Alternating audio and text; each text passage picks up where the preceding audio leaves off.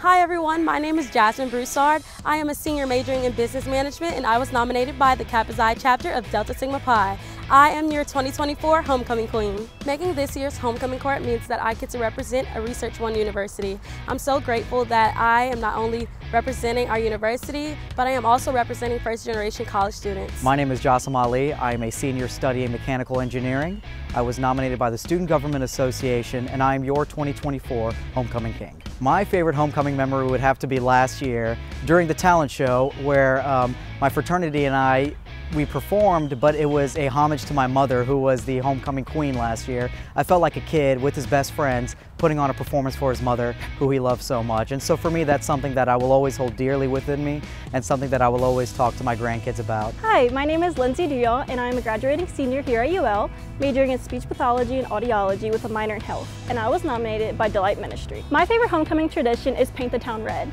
It shows that this university is not only about the students or about football, but it's truly a community, and seeing all the businesses around us participate in that really makes me proud to be a Ragin Cajun. My name is Seth Benton. I'm a senior majoring in strategic communication, and I was nominated by Delta Tau Delta fraternity. I've been super involved on campus as well as in the Lafayette community, so being able to have this honor and represent the school is something I'm going to cherish the rest of my life. Hi, my name is Brooklyn Pearson. I'm a junior majoring in finance, and I was nominated by my sorority, Alpha Omicron Pi.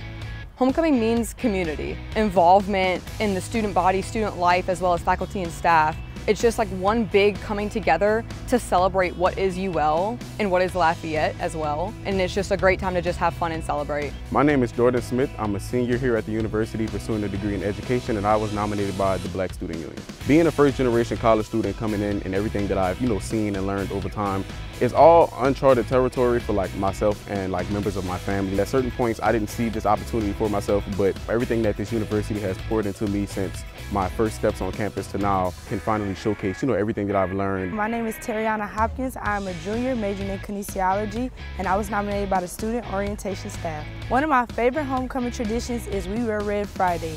From that small significant event every Friday wearing red, this has brought unity throughout my student orientation staff journey with my family and friends, and a big part of my college journey. My name is Seth Duet. I'm a senior majoring in chemistry, and I was nominated by Lambda Chi Alpha fraternity. My favorite memory from homecoming was in 2022 when Lambda Chi took home first place in the homecoming competition. The amount of hours that we put into our Cajuns Got Talent routine, the amount of time and effort that we put into constructing our homecoming float, being able to show those things to other students was a lot of fun, and it was great to be able to show that pride that we have to the whole student body. Hi, my name is Kelsey Marie Latiolais. I'm a senior majoring in Human Development and Family Science, and I was nominated by NCFR, which is National Council on Family Relations.